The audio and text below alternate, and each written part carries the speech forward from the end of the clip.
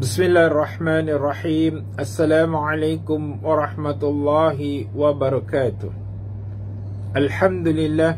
Innal hamdalillah nahmadu wa nasta'inu wa nastaghfir wa na'udzu billahi min shururi anfusina wa min sayyiati a'malina.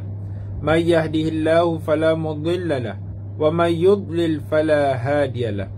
Ashhadu an la ilaha illallah wahdahu la syarika lahu wa asyhadu anna Muhammadan abduhu wa rasuluh. Allahumma salli wa sallim ala Sayyidina Muhammad wa ala alihi wa sahbihi ajma'in. Rabbi shrah li sadri wa yassir li amri wahlul 'uqdatam min lisani yafqahu qawli. Amma ba'du.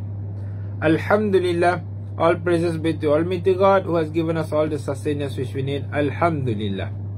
Alhamdulillah, thumma alhamdulillah, thumma alhamdulillah. I hope all of y'all over there are good in health, and alhamdulillah, we have opportunity, all of y'all have the opportunity to hear my discussion on subject hadith in Babul Jami' in Kitabul Jami' fi Babil Adab.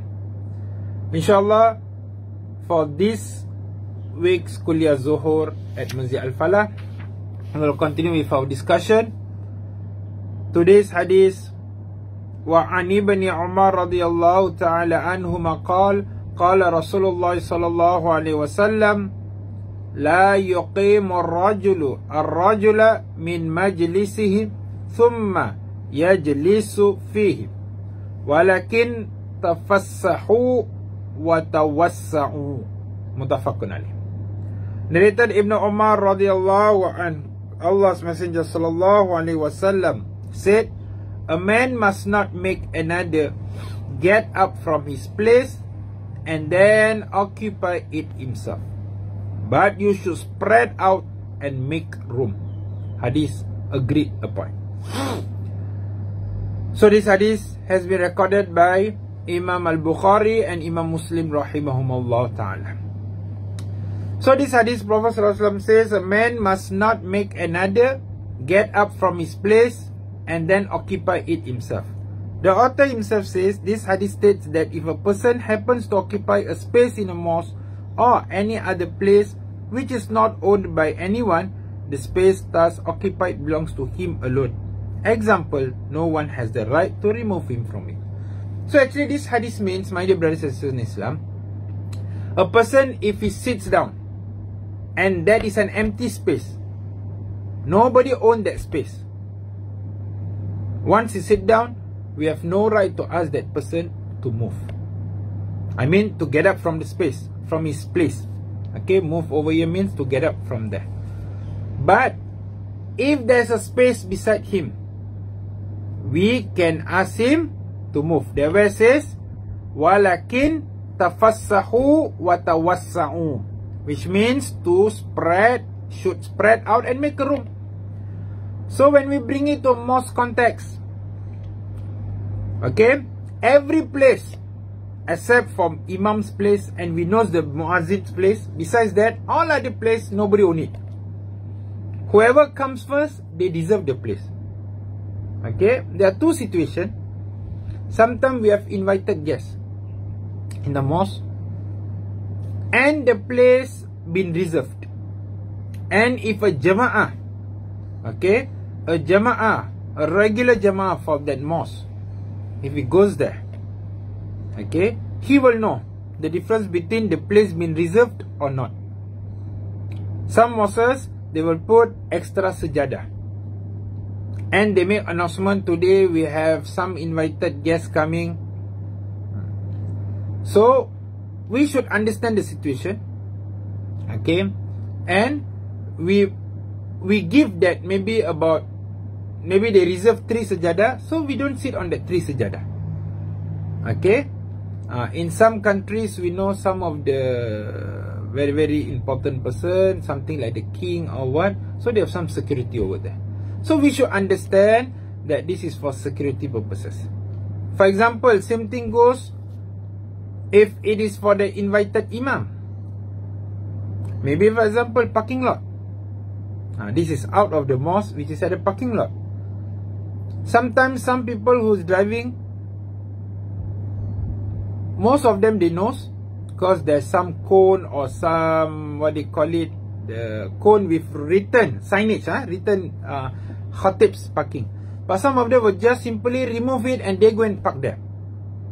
And the reason they give, Ustaz, this is everybody's place. Everybody have the hak to park. Correct, everybody have the hak to park. Just imagine if that invited imam is unable to park and is unable to conduct the prayer on time. So how? So we should always be consideration. Okay, certain place we have reserved. That means that's for special. Okay, so if you are regular Jama'ah for that mosque, we will understand. Or for Juma'ah, for example, there is a place being reserved beside the muazzin, maybe for the mosque imam to stand by, in case if the khatib, I mean the imam for Friday prayers or Eid prayer, anything happens to him, this imam can replace him immediately. Okay, so the hadith over here is very clear. If the place, even the author explains that if the place has not been reserved, that means the place is nobody's, then tafaddal. Who comes? First come, first serve. But if the place been reserved, and how we know it's reserved? Some mosques, they put the rihal, the wood on top, you put the Quran to recite. Some mosques, they put some white paper, okay, they put the reserve there. But still people would remove it off and they just sit. So remember, my dear brothers, we understand the hadith well. Okay, yes, it's for everybody, but it's been reserved, then remove. And if we enters to the mosque, maybe for Jummah prayer especially, we comes late due to some reason, it's okay. But we are going to the front, have an adab. Do not kick the people, push the people. If the khatib already begin the prayer, the khatib already begin his sermon, then it's not right for us to crawl over or cross over people in a way that to tell people, excuse me. When the khatib is delivering his sermon, we are not allowed to speak. Not even to tell people keep quiet. It's very clear, the hadith where the muazzin will recite it out before the khatib begins his khutbah. So we understand the reward for those who pray in the front row. But if we come late, be patient. Sometimes we overlook of the ethics, adab. We look only want the reward. But if our adab is not being taken care, let me ask this question and we answer to ourselves. If the adab is not being taken care, not well taken care of, you think will Allah SWT reward us even though we are in the first half? If the adab of we just cross over people, hitting people, our leg hit people, or we are disturbing people who listen to the khutbah. The same thing goes to people who goes to the mosque, who park the car as they like, the car or motor, blocking other people, all these things. That's why in this Bulughul Maram, why I start from Kitabul Jami' fi babil awal, fi babil adab first, because we must understand the adab, my dear brothers and sisters in Islam. If we are going, we want to receive reward from Allah SWT, but our adab is not very clear, our adab is not correct. How? I always remind myself and everybody, people see Islam through us, the way how we behave. We can be a person be very knowledgeable, we can be a person who is less in knowledge. A person will not, Allah subhanahu wa ta'ala will not look at a person through his appearance. Inshallah, we will be going through that hadith where Rasulullah SAW will point his finger when the Sahaba asked him, is point to the heart. Allah will look at your heart. Allah not look at a person's appearance. You can have a long beard, Your beard can be full of black or full of white hair or whatever is it. You can be wearing a turban. How many layers? You can be wearing jubba on top. You wear all kind of coats.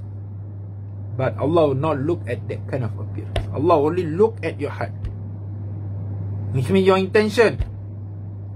Even you have a lot of knowledge, but you did not practice it, same thing, zero. So remember, my dear brothers and sisters in Islam, so we must understand what we do. Remember, don't be saying that I have the right, so I behave in this way. That is very, very wrong. The first hadith, remember, Haqqul Muslim ala Muslim sittun, a right over a Muslim upon another Muslim. Sometimes we overlook rights. We are talking about our haq, but how our behavior towards other people. I believe the previous hadith we have discussed, okay, about Rasulullah SAW. What is bir? Al-bir huwa khuluqun nas. Okay, the character, a good character of a human. So that's why, so this more situation, but outside, same thing goes. Okay, and someone who sit down, we never ever ask the persons to stand up. This one normally when we see, okay, when we see, especially children who sit down, we ask them, wake up, wake up, wake up. Let that man sit. No.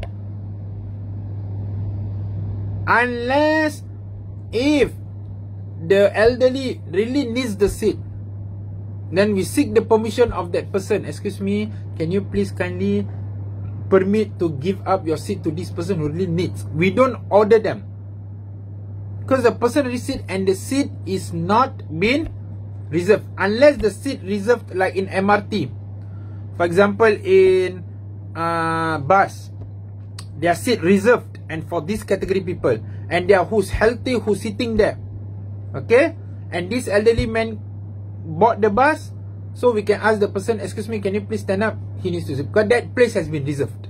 Okay, but a place which is not been reserved, we don't ask people to stand up for this. We seek their permission, because that place is nobody's place and he is the first one to sit. First come, first serve. But we ask our heart. There's a one elderly man comes there, and that place is a general place and you sit on it. You see him, you act to sleep. You act, you are sleeping. Ask yourself, okay, what you are doing, is it right? Oh, Ustaz, the hadith says only the place has been reserved, then I give to him. If not, I know, don't give. Okay, my dear brothers and sisters in Islam, we don't follow hadith. Oh, this is the word the hadith says for right, and what is things which is not that right we can do. Okay, and the hadith is not telling us, oh, you don't give up a seat which is not reserved.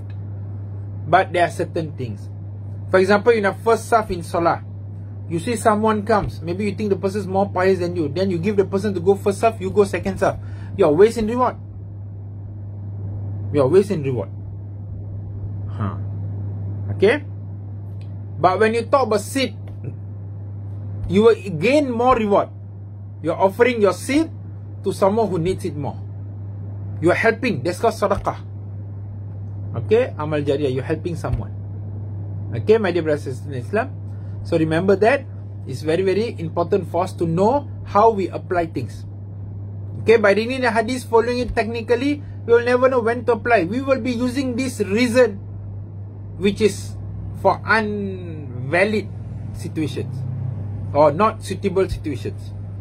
Okay, so this hadith is teaching us that if a place which is not been reserved, that is for everybody. If it's been reserved, that means for a particular person. Which is not been reserved, we can use for anybody. So it's an open space, open place where we can sit. But we think someone needs it more, we give up to that person. If not, then we reserve that. If not, we can use the place. If someone who's sitting there, maybe a young boy, an elderly person comes, we explain to the boy and we seek his permission. Not we order him, hey, wake up, wake up. Let the elderly man sit. That place is not reserved for elderly person. So it's anybody's place. Okay? Now this one normally we overlook. We elder, we adult, children, we just simply ask them to stand up because this for that. No, that's not the right. So this hadith is teaching us it's an open space. Same in the mosque. Normally for Jummah prayers or Eid prayers, maybe for any talk, any lecture, when we go there, we sit. Suddenly we see someone who's standing. If we can move, we can let someone enter in that saf, we can do that. We don't ask anybody to stand up. We don't ask anybody to go behind. Oh, you're a young boy, you go behind. The elder guy should come in front. No. First come, first serve. Okay, according to this hadith. Okay, unless you're talking about the first serve, who should stand behind the imam? Let a knowledgeable person in fiqh, those who have memorized some surahs, that kind of person stand behind. Why? If in case anything happen to the imam or the muazzins or both of them, so the person who should go to the front, they are somewhat knowledgeable. If an unknowledgeable person is going to stand behind the imam or beside the muazzin, if anything happen to the imam farted or maybe imam fainted or whatever, so who's going to continue the prayer? The muazzin also not, don't you know how? The right and the left of the muazzin also, don't you know? So people see right and left and nobody is going to continue. So you see, this scenario can happen. So that's why for that kind of maybe behind the imam, muazzin and left maybe 3, right 3. Maybe these 6 of them or 7 of them, someone is knowledgeable in fiqh, someone knowledgeable, memorized Quran and well versed in Quran recitation. Let that kind of person who stand over there. Then beside that, it's okay, no problem. Okay, because there's someone to assist the imam in case if the imam makes mistakes or imam forget something. But if you talk about second row, third row, fourth row, all these things, or maybe the first row at the side, there's a young boy who stand there, maybe a 13, 14-year-old boy. Then after you see one elderly person, say, hey, you go behind, the elderly person come from. No. We can seek his permission if he wants, he let, no. But we can't order him, no, you go behind. No way. Okay? So some of them, people overlook. Okay, we must understand, if the place is not been reserved, anybody can take it. We can ask the person to move to give space or make space, make room. We don't ask the person to leave that place unless the person himself leave the place. Remember, if you wake up, you are going to toilet, then the place is anybody's.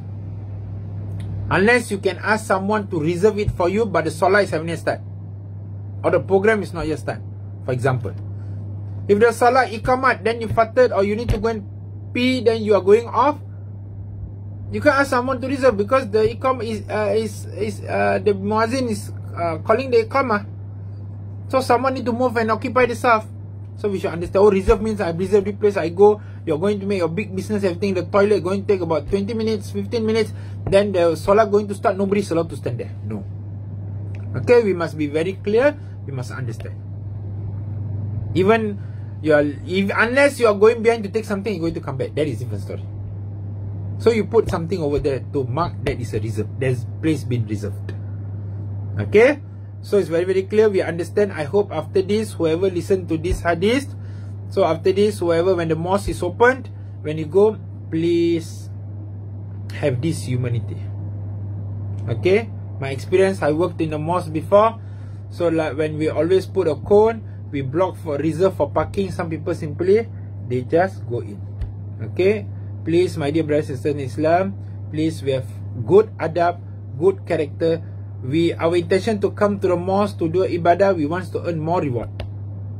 Because you will get iktikaf reward and everything. But by we having this kind of akhlaq, you know, our reward over here we gain, at the end the reward goes down also. So we are in a big waste. So please, we take care of our adab. First come, first serve. Always remember this thing. But if the place been reserved, we don't disturb the place. If the place is not been reserved, first come, first serve. And if you are going to ask someone anything, please seek the person's permission. Unless the place been reserved, then the person has the right to leave the place because the place been reserved. If not, whoever comes, you take it, that is your place. That's first come, first serve. Wallahu alam bisawab. Insyaallah next week we will continue with our next hadith. Thanks a lot for listening to my small sharing session. I hope insyaallah all of y'all are very clear about my explanation. So thanks a lot. Wallahu alam bisawab. May Allah SWT ease all our affairs, and may Allah SWT safeguard and give us a good health and save us from all the wabak. Amin ya rabbal alamin. Let's end this class by studying tasbih kafaratus salawat. Subhanakallahumma bihamdika asyhadu an la ilaha illa anta astaghfiruka wa atubu ilaik. Bismillahirrahmanirrahim. Wal 'asri innal insana lafi khusr illa alladhina amanu wa 'amilus solihati wa tawassaw bil haqqi wa tawassaw bis sabr. Aqulu qawli hadha wa astaghfirullahal azim li wa lakum. Wa billahi tawfiq. Wassalamualaikum warahmatullahi wabarakatuh.